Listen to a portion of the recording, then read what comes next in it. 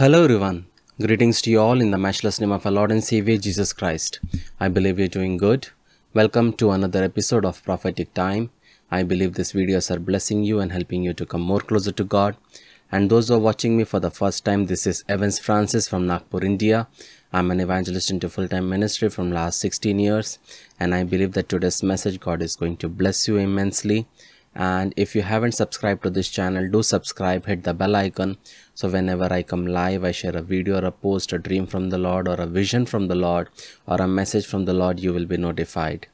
I believe we live in a time where our faith is being tested, and this message is going to bless you immensely, and this message is going to encourage you in the Lord. So without wasting a lot of time, let us pray and dive into the Word of God.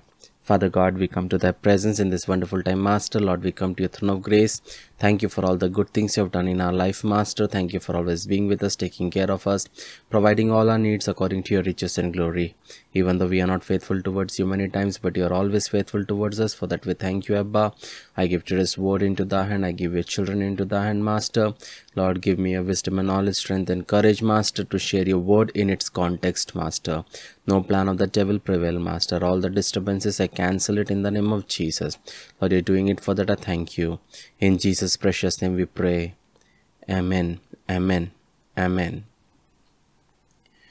When we read Habakkuk chapter 1 verse 5, it says, "The Lord replied, look around at the nations, look and be amazed, for I am doing something in your own day, something you wouldn't believe even if someone told you about it." I believe, people of God, that in the coming days and in this, specifically in this month, many of you are going to witness a great miracle in your life. Many of you are struggling in finance, many of you are struggling physically, many are struggling mentally, in all the areas of your life. Many of you are struggling, but I want to tell you something, that God is going to do something supernaturally in a way that you wouldn't believe even if someone told you about it. And that's the beauty of God, that when he does something, people don't believe it, and they, instead of believing God, instead of trusting God, instead of magnifying God, instead of praising God, they credit it to the devil or something evil, because for them it's not possible for something like that to happen. But our God is a God, for him nothing is impossible. So you need to know something, that something impossible God is going to do in your life in your coming days. Your situation is going to change, your problems is going to change, that burden over your life which has been there for years and decades, that is going to be removed in the coming days. And I believe strongly in my spirit that God is about to move in your life, and a shift is going to take place in a way that you have never dreamt of, that you have never believed, you are never going to believe that something like that is going to happen. I can strongly feel in my spirit that some marriages are going to take place, and you are people in 40s who have lost all hopes, and you are going to be married in a way that you have never thought of. God is going to bring the right person in your life, and it's not going to be a second hand, it's going to be first hand. It's not going to be a divorce, it's not going to be a widow, but it's going to be the first hand person who has never been married. And such people God is going to bring together, and when God is going to do a wonderful thing in many of your life. Just receive your miracle in Jesus' name. When we read Genesis chapter 22, there we can see that Abraham's faith is being tested. It says, sometimes later God tested Abraham's faith. Abraham, God called. Yes, he replied, here I am. The first thing you need to understand is, we as readers, we know that God is testing Abraham. But Abraham, when he was undergoing that test, he was not knowing that, and he knew it's a test, but he didn't had that option to understand that when we go through the trials and struggles in our life, every situation that comes, that's a test, but we don't understand that a test. But we always, when problem comes, what happens is that we always think like a normal situation and try to do that situation or work for that situation, to come out of that situation in our intelligence. But here also, Abraham, being a human, could have relied upon his own understanding, but we see that how he worked, and how he faced this situation. But you need to see something, that God called Abraham, and Abraham replied, yes, here I am. What you can see is that God calls everyone, but the problem is we are not able to hear him. Remember, God is calling you, and he has called you so many times through his word, in your dreams, when you sleep, in prayer. But the problem is we don't listen to him. Remember, when God called Samuel, he ran to Eli. And my question to you is, do you run to humans rather than towards God? But today we live in a time we need Elis who help us to recognize God's voice and start a relationship with him. Today we know many of the servants of God, so-called servants of God, those see that I will listen for you, I will heal you, I will deliver you. And it is very, very important. That we need servants of God who teach us to hear the word of God. We need servants of God like Eli, who help us to recognize God's voice and become a person that God wants us to be. Just imagine if Eli would have said something else, Samuel's ministry would have been different. But Eli taught him and told him what to do. When God calls you, when in the middle of the night, when you get up and you are thinking why you got up, remember that is the right time to come on your knees and ask the Lord, Lord, I am your servant, speak to me. Because many times God wakes us up so that we can sit and pray and listen to him, and we can have a communion with him. That is very, very important. When we read verse 2, it says, take your son, your only son, yes, Isaac, whom you love so much, and go to the land of Moriah. Go and sacrifice him as a burnt offering on one of the mountains, which I will show you. Something is there that is very resembles to another word. It says only son. And if you know the word of God, you know John 3:16, it says, for God so loved the world, he gave his one and only son. Here you can see Abraham also had only son. Remember that it was not an easy task for God to give that, and it was not an easy test for Abraham also. Remember, God will test our faith by asking us to sacrifice those things that are most dear to us, that he has blessed us with. Remember, we are tested as Abraham was, as we are the seeds, as we are the seed of Abraham. When we read Galatians chapter 3 verse 29, it says, and now that you belong to Christ, you are the two children of Abraham, you are his heirs, and God's promise to Abraham belongs to you. What I mean to say is, here God said, the son you love, he loved his son. And as a parent, many of you who are listening, you know that it's not possible for a parent who loves their children to sacrifice, but here God was asking Abraham to sacrifice his son. But remember, God never asked human sacrifice in the whole Bible.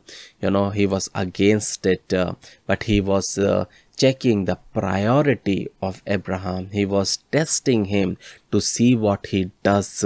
When we read the verse 3, it says, the next morning Abraham got up early. He sandaled his donkey and took two of his servants with him, along with his son Isaac. Then he chopped wood for a fire for a burnt offering and set out for the place God had told him about.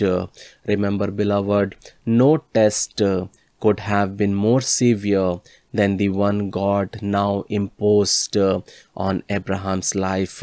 But at the same time, we can see that no obedience could have been more perfect than Abraham's. He got up early, he sandaled his donkey, and he took two of his servants with him, and with his son Isaac. He chopped the wood for the fire for the burnt offering and set out to the place God had told him to. Remember, first thing we can learn from here is that Abraham rose up early without hesitating to speak with other members of the family or friends. What I mean to say is, do not let friends and family talk you out of doing what you know is God's will. Second thing we can see is that Abraham made preparation for the sacrifice. Remember, if we prepare ourselves, it will prevent us from delivering poor performance. Remember, when we are fully prepared to do God's will, you will face less temptation to shrink at that moment of our greatest tests. Remember, when we read Luke chapter 14 verse 31, there we see Jesus said that no king goes to battle unless he makes all necessary preparation in advance. Remember, we have to prepare. Abraham prepared for that journey. We have to prepare in our life. The time when we get, don't waste it, but come on your knees and pray. The more you pray, you will be able to overcome the temptations devil brings in your life. One of the thing that the character of Jesus was, he kept on praying. Being Son of God, he kept on praying. He kept on praying. That's the character we need to have in our lives. The third thing we can see here is Abraham did not tell his wife Sarah, who would have tried to talk him out of offering their only sons. What we can learn from here is sometimes we have to only tell people what they need to know, even those who are closest to us. Many times that's the mistake we do, and I have also committed that same mistake in my life, where we open ourselves, we open our heart, we open our secrets to people who are closest to us, but sometime we need to tell people only what they need to know. That is very, very important. When we read Genesis chapter 22 verse 4, it says, on the third day of the journey, Abraham looked up and saw the place in the distance. Stay here with the donkey. Abraham told the servants, the boy and I will travel a little further. We will worship there, then we will come right back. What we can learn from here is that Abraham carefully looked around him to discover the place appointed for the sacrifice. Remember, God made the man of God, Abraham, wait until the light illuminated the exact place where the sacrifice should be made. What we can learn from that is that we must wait on God to show us, even at the last minute, where He wants us to go. Do not try to run ahead of God in your scheduling. One other thing that we can learn from here is that Abraham left his servants at a far distance away. Remember, he did not want his people interfering with what God expected him to do. Remember, when we worship God, be sure to lay aside all distractions, worries, and possibilities of interference. Attend to God's business without anything that may hinder you from concentrating on the task at hand. Remember, many times, we do a mistake that we bring people in our life, and those people destroy our family, our ministry, our children's life, our church. That's why we need to make boundaries in our life, and until and unless you have boundaries in your life, you will never be able to excel in your life. You can't allow anyone to come closer to you in your family and speak on your behalf or on your wife's behalf. You need to keep distance. That is very, very important. Here Abraham knew that if he brings his servant, it says servant. What does that mean? Servant has a lower place, and they should from Abraham's action we can see that he maintained a distance. You are servants, you need to wait here. Something personal me and my son need to do. Remember, do not bring your servants in your friends list. Do not bring friends in your family's list. Do not bring family in your ministry list. That is very, very important. You need to break and make proper boundaries in your life if you want to excel in your life. When we read verse 6, it says, so Abraham placed the wood for the burnt offering on Isaac's shoulder, while he himself carried the fire and the knife, as the two of them walked on together. Many people, when they go to the Sunday school, they see Abraham as a child, maybe 10, 12 years. But remember, Isaac was not a child. He was possibly 25 to 30 years old, and Isaac carried the wood for his own sacrifice up the mountain. This is important to note, since a 25-year-old man could have easily resisted that he has been so inclined. Remember, he was not a small boy as is so often portrayed in Sunday school materials and taught to our children. This was a strong, healthy and young man with much of his life to come. He had to see his marriage, children and pursuit of all the usual priorities of this earthly life, yet he willingly carried the wood. I want you to see that in Isaac's case, same as in Isaac's case, Jesus could have resisted. He had his own will, just as we have our own will. He could have declined to come in the first place, and he could have resisted the cross. But remember, Isaac trusted his father to be obeying God's will, and not only did he go willingly, he carried the wood. But Abraham had passed the test, and Isaac had certainly passed the test of obedience even to death.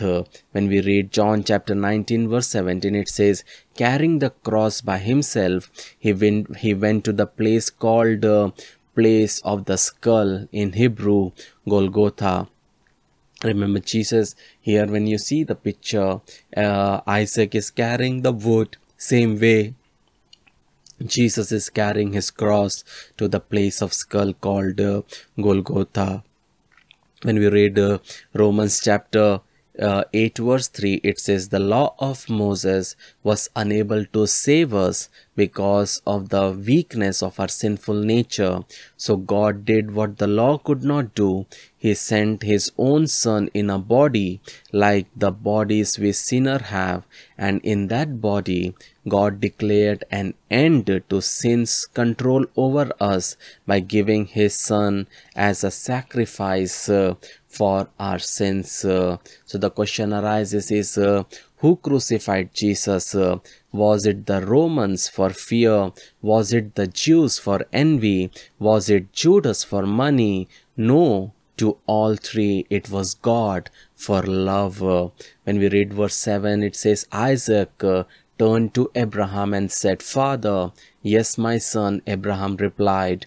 We have the fire and the wood. The boy said, but where is the sheep for the burnt offering? Verse 8 says, God will provide a sheep for the burnt offering, my son. Abraham answered, and they both walked on together. Beloved, that's called faith. Abraham says that God will provide. Remember that Abraham never gave up hope that God will provide a lamb to sacrifice. And when we read verse 13, we see that God did provide for a sacrifice. What we can learn here is that Abraham calmly tells his worried son, the Lord will provide. Remember, beloved, even when it seems that there is no hope, we must also say to all doubters, God will provide what I need. We must believe God will provide us with friends, employment, wisdom, food, shelter, or whatever we need when God see fit to give us our daily provision. Do not fear when you get in difficult situation, since God knows exactly how much and when you need things. When we read Hebrews chapter 11 verse 19, it says, Abraham reasoned that if Isaac died, God was able to bring him back to life again. And in a sense, Abraham did receive his son back from the dead. Remember, when we read verse 9, it says, when they arrived at the place where God had told him to go, Abraham built an altar and arranged the wood on it. Then he tied his son Isaac and laid him on the altar on top of the wood. And Abraham picked up the knife to kill his son as a sacrifice. Remember, beloved, a true worshipper of God holds back nothing from God, but obediently gives him what he asks, trusting that he will provide. When we read Genesis chapter 22 verse 11, it says, At that moment the angel of the Lord called to him from heaven, Abraham, Abraham.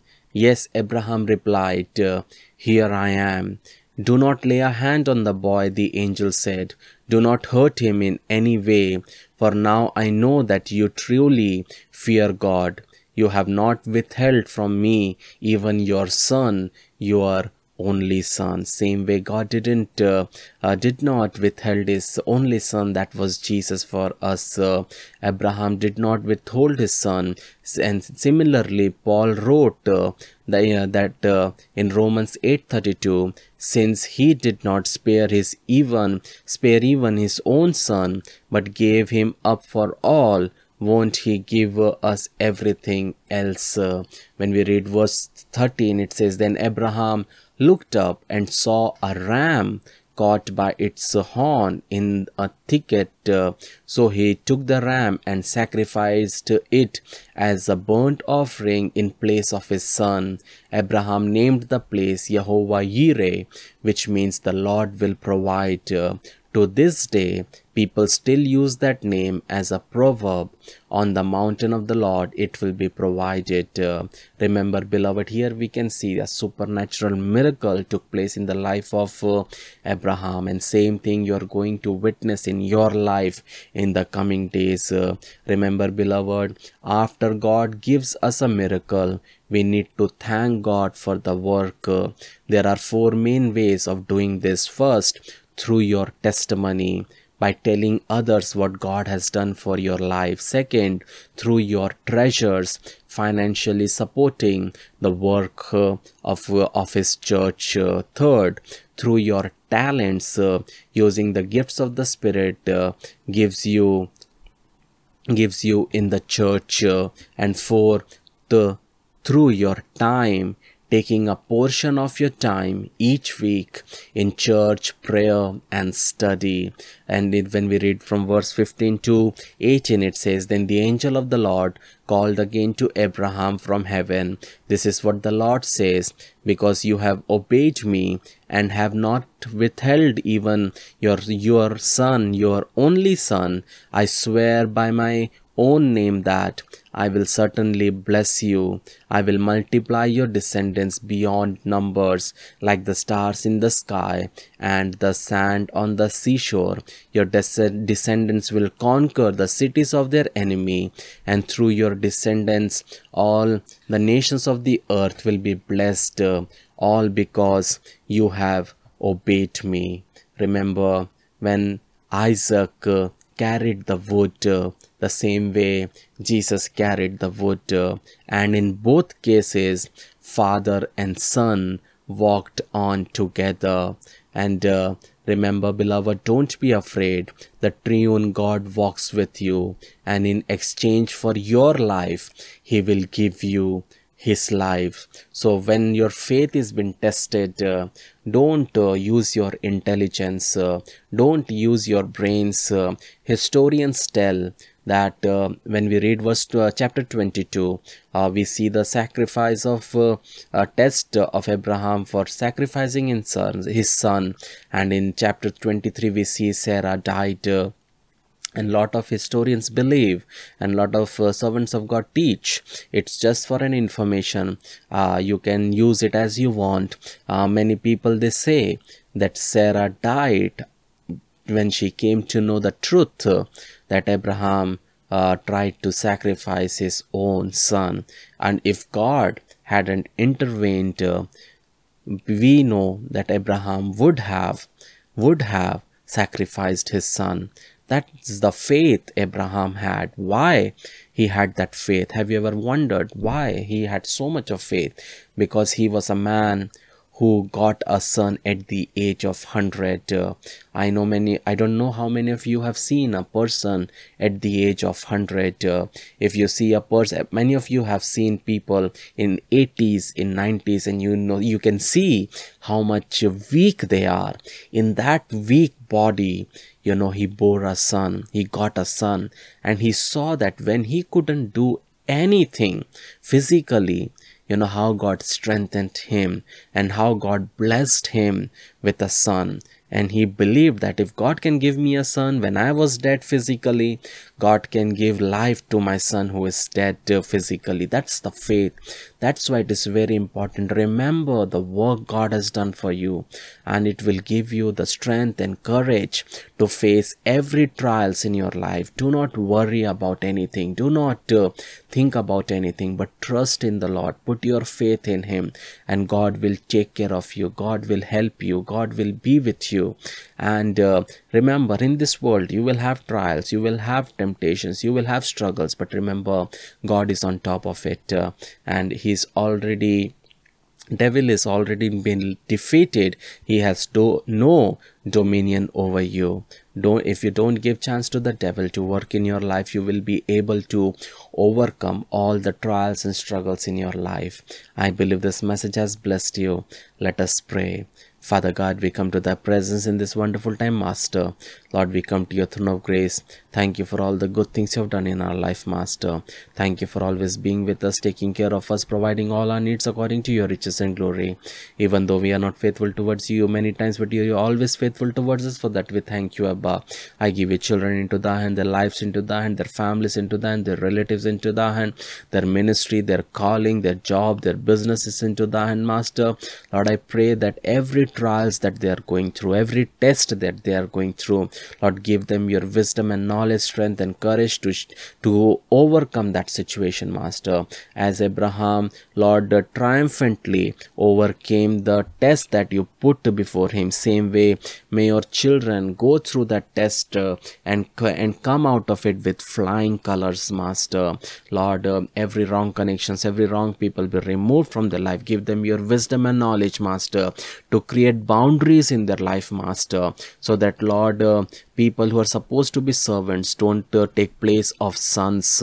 And Lord, many people whose life has been destroyed, marriages have been destroyed, Master. Lord, give them the wisdom and knowledge to repair their life, Master. No plan of the devil, no plan of the evil one prevail, Master. Lord, I set them free in the name of Jesus. Every bondage is, every blockage is, Master. Every stagnation brought by the devil be removed from their life in the name of Jesus. No plan of the devil, no plan of the evil one prevail, Master. I set them free in the name of Jesus, Lord. May they able to overcome all the trials in their life, Master. Fill them with your wisdom and knowledge, strength and courage, Master. Lord, fill them with your spirit, Master. May they walk in your word, Master, and may they follow you, Master. May they overcome all the trials and struggles, Master. No plan of the devil, no plan of the evil one prevail, Master. I set them free in the name of Jesus, Master. Lord, you're doing it for that. I thank you, Master. Lord, you're doing it for that. I thank you, Master. Lord, you're doing it for that. I thank you, Master. Every spiritual deafness be removed from their life in the name of Jesus. Every spiritual blindness be removed from their life in the name of Jesus. Lord, help them to understand your word, Master. Let no devil come, no Satan come and steal what has been sowed by this word, Master, in this video. Lord, you're doing it for that. I thank you. In Jesus' precious name we pray. Amen. Amen. Amen. I believe this message has blessed you. And if this message has blessed you, see to it that you share this message with your friends and loved ones. And if you're using an Android phone or an Apple phone, you can download my app. App name is Evans Francis, and if the Lord leads you, become a pillar of fire or a pillar of cloud of our small ministry, and links are also there in the description below. You feel free to get in touch with us. You can share your prayer request through WhatsApp. My WhatsApp number, email address, website, everything what we do is been shared in the description. If the Lord leads you, get connected with us and share the visions that God has given us. And if you haven't subscribed to this channel, do subscribe, hit the bell icon, so whenever I come live, I share a video or a post, a dream from the Lord, a vision from the Lord, or a message from the Lord, you will be notified. And do like this video and share as much as possible. May God bless you. May his face shine upon you. Keep smiling. Stay blessed. Shalom.